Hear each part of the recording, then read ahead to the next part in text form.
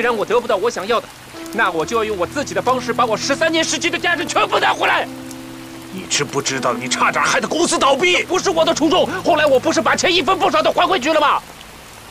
那你为什么要把钱转回来？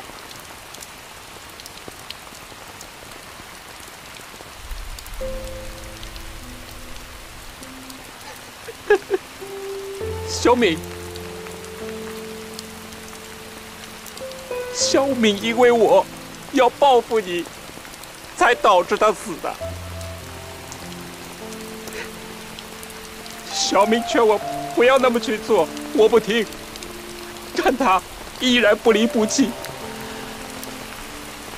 可是我利用他对我的爱，我让他等着忍着，直到有一天他承受不了了，离家出走了，他就遇难了。我才发现，我做的这一切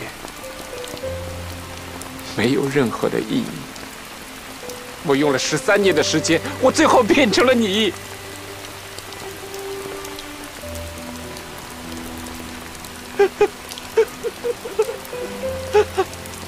所以我要把钱还给你。